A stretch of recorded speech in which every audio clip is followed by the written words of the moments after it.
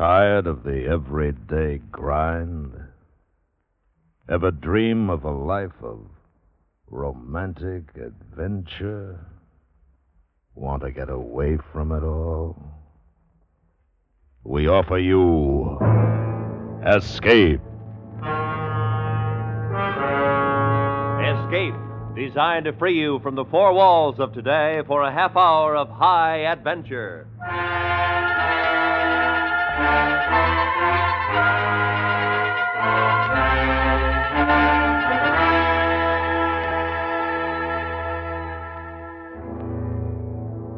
You are the subject of an experiment.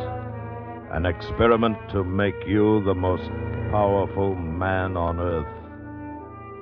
While if it succeeds, from that moment, you will be forever locked in a world from which there can be no escape. So listen now as Escape brings you Irving Reese's extraordinary story, The Man from Tomorrow.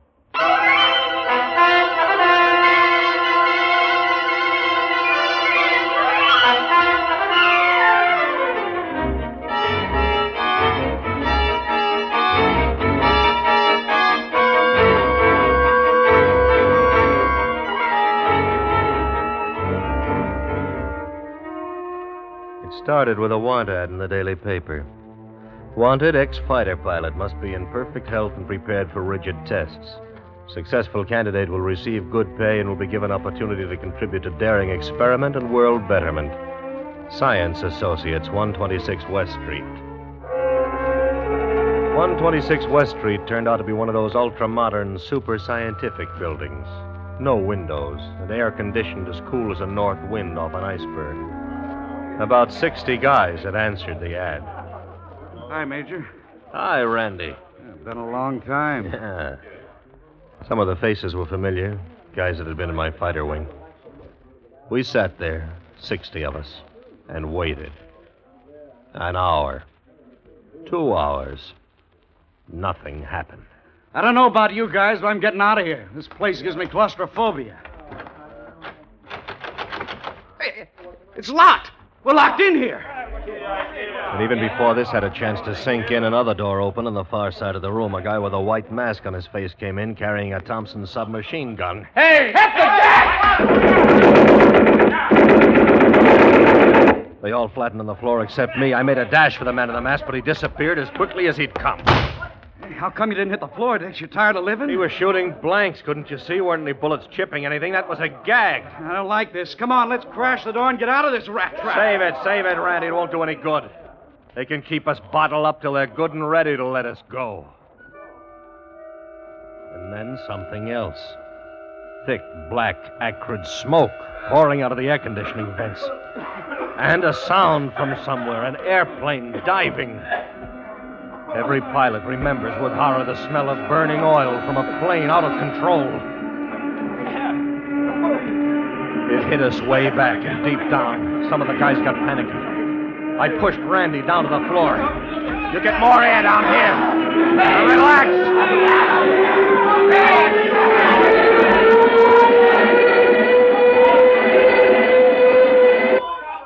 Then the blowers reversed. And that smoke was sucked out quickly. And a loudspeaker cut in from nowhere. Attention, please. Hey, quiet down, fellas. Quiet down. Take it easy. For the past 2 hours, you have been under close observation as a necessary part of this test. You were warned in advance the test would be rigid. As you file out past the guard, you will receive a token compensation for your time and discomfort. We now ask you all to leave except the man who ran for the gunner. The door is now open. Thank you.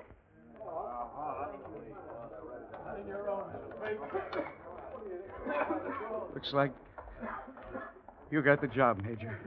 Looks like I'm going to shove it right back in their faces, Randy. Well, so long. Yeah. See you soon. So long, Randy. Take it easy.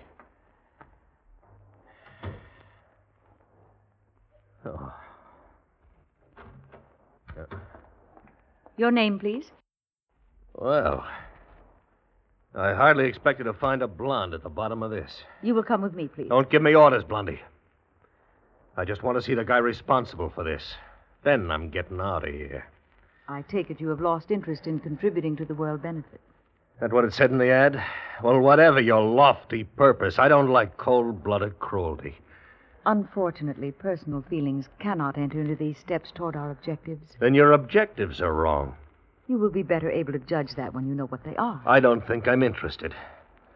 And if I may have a personal feeling, callousness is unattractive enough in a man.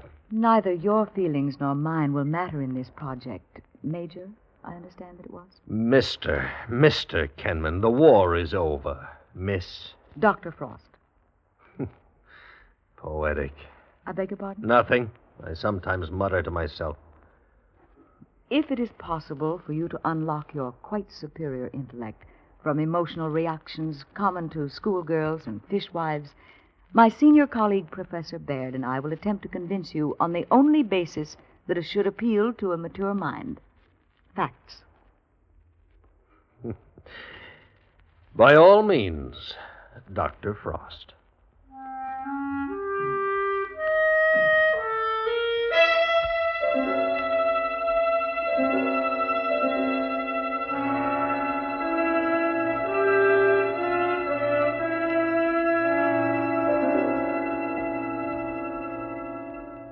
Oh, but Professor Baird, where'd you get the notion of asking for fighter pilots? Simple. Only 1 man in 10,000 was able to qualify mentally and physical for fighter training. Additional eliminations due to flunkouts, mortality in training and combat brings the total to 1 in 20,000. The standards we applied during the 2 hours in which we observed your every action and reaction raises the mathematical incidence of your sensory acuity to approximately 1 in 100,000. I'm flattered. You'll have greater reason to be if our experiment proves successful. You will be the only man on Earth possessed of your powers. You will be the man from tomorrow. How do you propose to go about that? We will first show you how we've trained other individuals. Dr. Frost, will you proceed with the demonstration? Come in, Mr. Logan. Mr. Logan, have you ever been in this part of the laboratories before? No. Would you describe it, please? It is a rectangular room, 40 by 20. The ceiling is 18 and a half feet high. There's a desk 12 feet from me, slightly to my right. There are 2 people seated at it. One has just risen. That will be all. Thank you, Mr. Logan.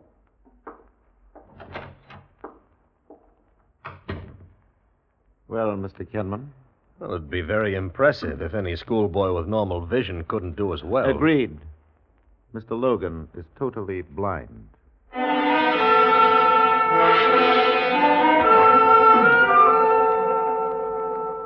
Looking back now, I can hardly believe my own impressions. The blind man was followed by a deaf mute, then by a paraplegic who'd lost all sense of touch and smell. The demonstrations were incredible. Not one of these persons possessed physical senses above the average. The deprivation of one sense or another, in the case of the blind or the deaf man, stimulated nature's desire to compensate for the loss. But what are you trying to prove? That man has powers even now that are beyond his comprehension. We wish to explore those powers. Suppose one nearly perfect man, with superior sensory perception to begin with, could develop the extension of his 5 senses to the maximum degree we've just observed. What do you think would happen? I don't know. Neither do we. But it is our conviction that this man would also acquire a new sense, a 6th sense, that would endow him with a power never dreamed of before. Don't you think it's a dimension worth exploring? Maybe. How could anybody accomplish that? By training. By producing the circumstances that surround the blind man, the deaf man, and the handicapped. You would have to agree to cut yourself off from the outside world for 3 years. You would spend 6 months living in a pitch-dark laboratory. You would sleep, eat, function in a world of darkness. We will use various sound devices to train and measure your hearing responses. After that, 6 months will be devoted to simulating the world of the deaf-mute, and so on. You will be paid $20,000 at the end of the 3 years. All the necessities of living will be provided during that time. Then a test will be made, and if our predictions are realized, you will be signed for an additional 5 years at $20,000 per year. Dr. Frost will be in charge of the training program. Do you wish to undertake it? Well,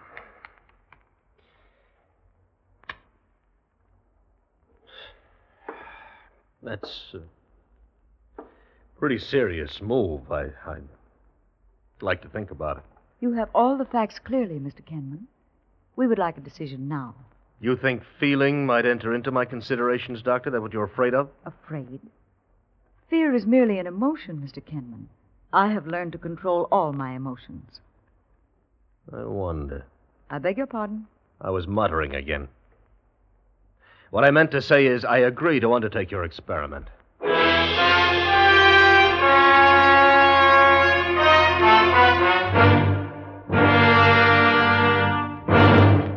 We will return to Escape in just a moment, but first, forest fires, 9 out of every 10, are made by man. So redouble your efforts to eliminate forest fires. Crush out every cigarette. Break matches in two and grind them with your fingers.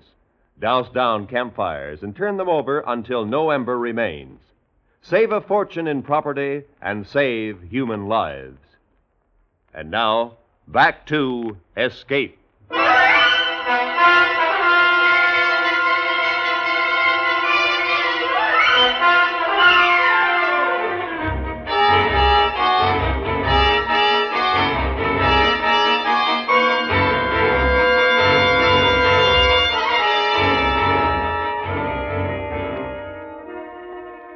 I was given 2 days to settle my affairs, such as they were.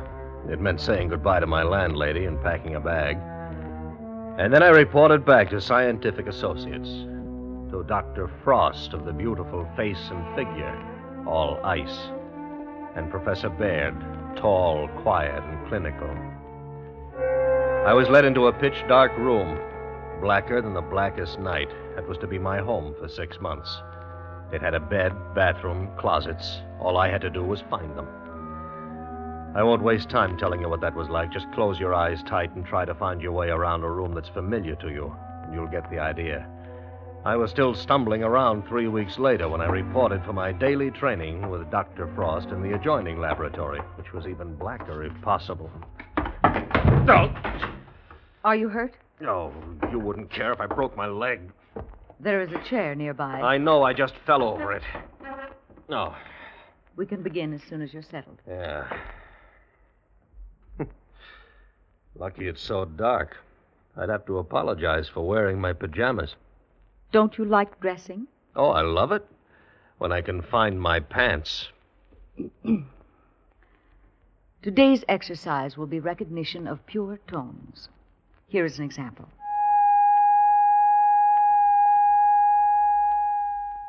That is 1,000 cycles, or 1,000 vibrations per second, stripped of all harmonics.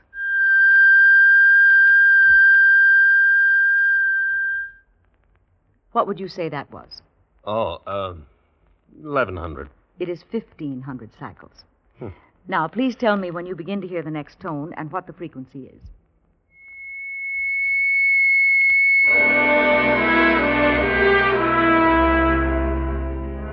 I couldn't make the slightest dent in that glacial reserve.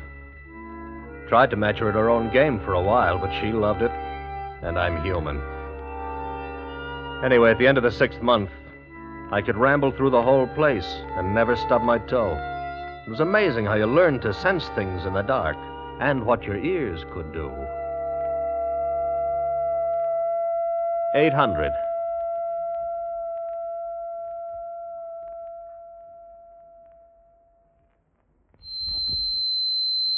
Oh, 4,000.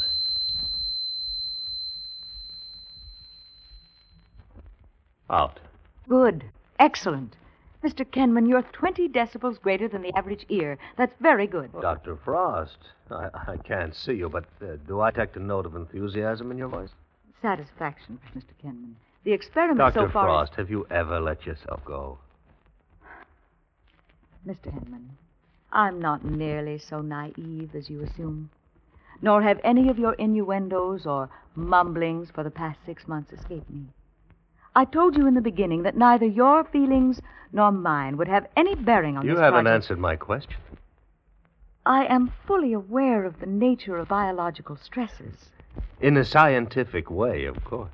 What distinguishes man from the animal is his understanding of these stresses, but mostly his control. Control is a traffic cop with a stop sign, Doctor, but eventually the traffic has to go somewhere. I can understand the frustration of your masculine ego, especially in this forced loneliness of the experiment. Thank you. But we have only begun. We have 2 years or more to go. The first phase is highly successful. As a scientist, I am very pleased. Strange. My hearing is so good that I have yet to hear your heartbeat.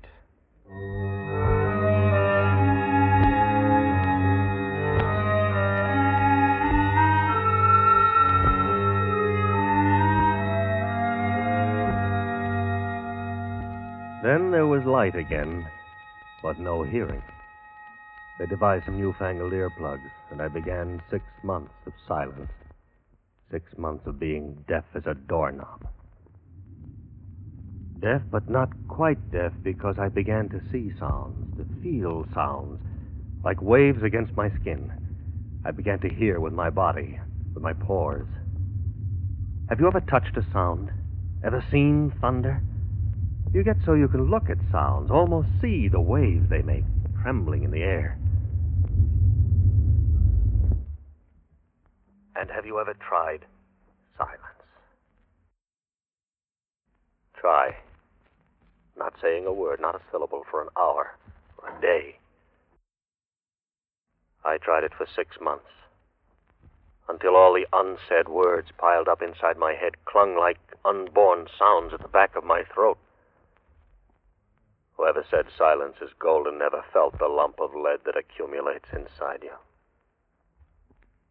Silence. Then the 6 months ended, and I felt the vibrations of her footsteps down the long hall. And I saw the door opening, a split second before you would normally see it open, for my eyes were my ears, and they were a jump ahead of what they'd ever been before. I saw her lips move, and I could read every word.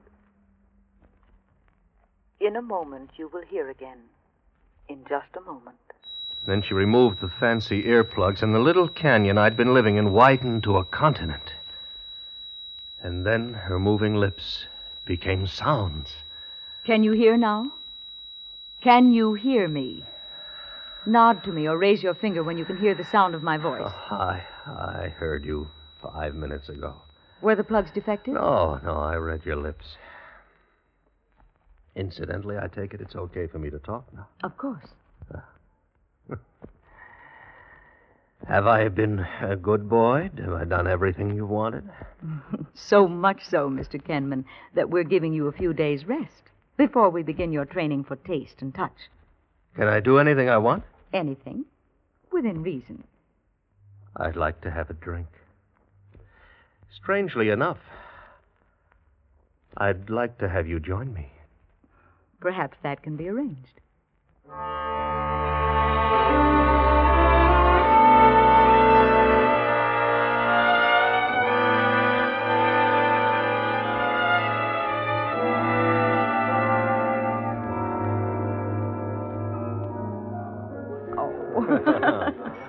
By the way, do you have a first name, or are you only a title followed by Frost, huh? Followed by a long string of degrees? Oh, my first name is Jessica.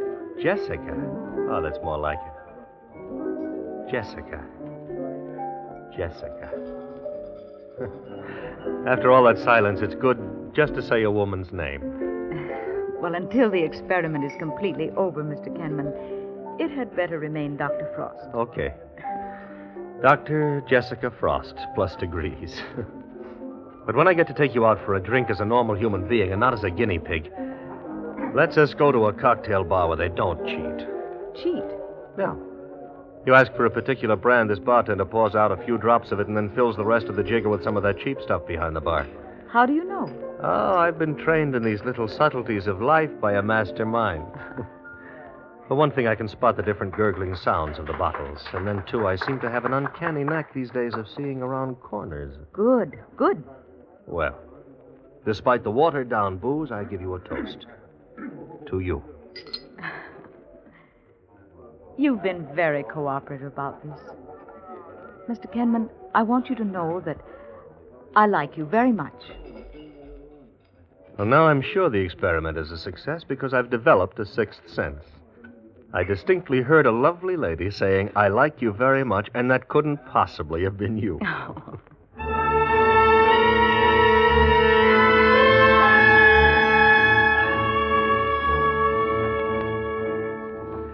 I rather enjoyed the touch tests.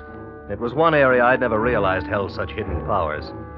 After a few months, my fingertips knew the difference between crystal and diamonds. I could tell if you had a suntan merely by touching your cheek. And as for the taste test, food suddenly became a symphony concert. Sourness had many degrees. Sweetness had a range as wide as the spectrum of a rainbow. And then all of my highly developed senses brought on a new perception, something over and beyond, something added to the rest, more than a summation of all the senses. Did you ever swerve the steering wheel of your car suddenly without knowing why, and then you realized the move saved your life? Or one day you thought of an old friend whom you hadn't seen or communicated with in years, and then you found a letter from him in the box that morning? Coincidence? Black magic? I once thought so. I didn't anymore. I had a knowledge beyond knowledge.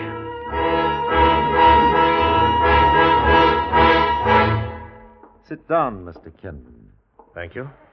Your period of training has been completed. We've taken the final tests, and we've decided to retain you. Will you execute the contract, please, Mr. Kenman? It's the arrangement as decided. $20,000 a year for the next 5 years. Is anything wrong, Mr. Kenman? No, nothing wrong. Not now. Mr. Kenman, what are you doing? Obviously, I'm not signing it. Why? Because I'm afraid. What is there to be afraid of? Of myself, Professor. Of what I know now, what I'm going to know in the future. Of what you and Dr. Frost may ask me to do. Afraid to make contribution to scientific progress, undreamed of progress? Professor, remember the sixth sense you gave me. Do you know what I can see? I can see beyond the test tubes and the telescopes, all your theories and experiments. And I don't see one important thing. I don't see happiness. Only fear in falling buildings. That's all I see coming out of my super sense. I suppose, then, that you think that all my work, our work, is to go to death and destruction? It might. That's not fair. Isn't it? What happens if I sign the contract? Who makes the decisions? These are things I can't honestly answer. I know. That's what I mean. It might be out of your hands, then. Governments would pay billions for me. Our own country would guard me like Fort Knox. I would be the most valuable thing in the world. Alive, even more valuable for some people dead. But a thing, not a man. That's not going to be for me. Not that way. All this work, everything we've done doesn't mean anything, then. It's all for nothing. I don't know. I'm sorry. I guess you picked the wrong man for the job. What are you going to do now? Pack my things, go away. I don't know where. It doesn't really matter. Jessica, I probably won't see you again before I go. Thanks for everything. And I'm sorry you feel that I've let you down. So long.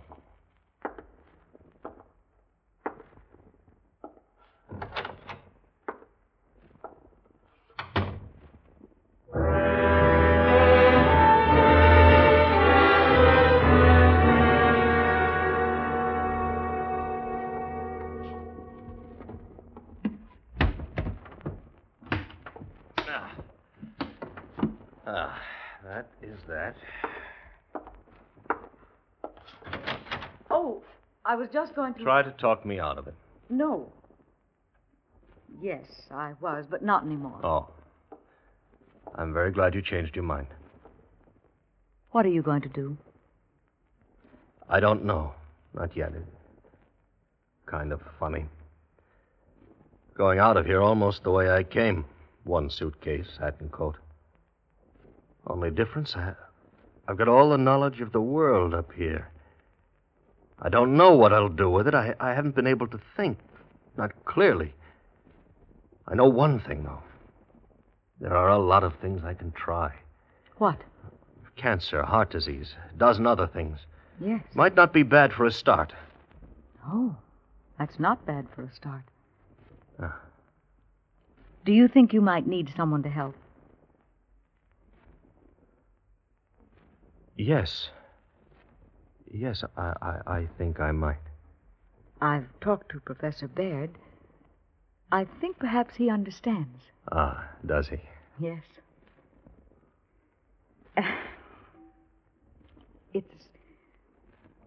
It's a little uncomfortable for a woman.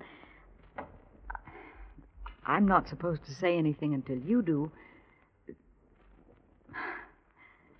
You already know what I'm thinking, don't you? Let's be old-fashioned. I love you. Will you come with me? Yes. I love you, too. I know. Now, come on, let's go.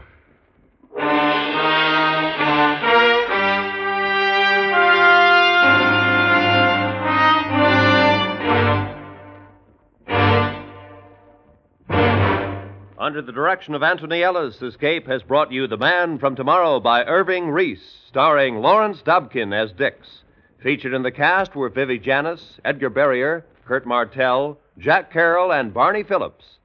The special music for Escape was composed and conducted by Leith Stevens.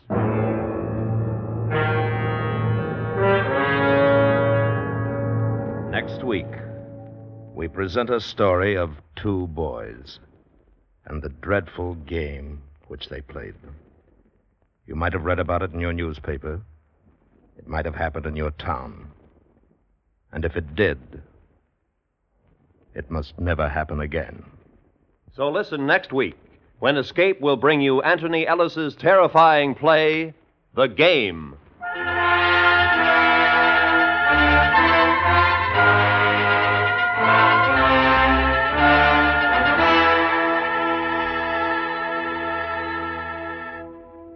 Would you be interested in the Alsop family, how it diminished and grew? We suspect you would be, for it's tomorrow night's Crime Classics drama on CBS Radio. Don't miss Crime Classics on most of these same stations. This is Roy Rowan speaking. And remember, Bill Cullen's Walk a Mile show is heard every Monday evening on the CBS Radio Network.